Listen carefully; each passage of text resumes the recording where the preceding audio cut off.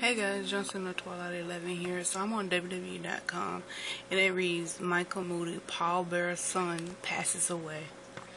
It says WWE is sad to learn that Michael Moody, son of legendary manager Paul Bearer, has passed away.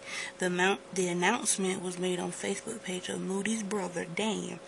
Earlier this year, both Daniel and Michael accepted Paul Bearer's WWE Hall of Fame induction on behalf of their father. WWE extends its condolences to the Moody family. Oh wow, this is just sad. Daniel lost his father last year or early this year, and now he lost his brother.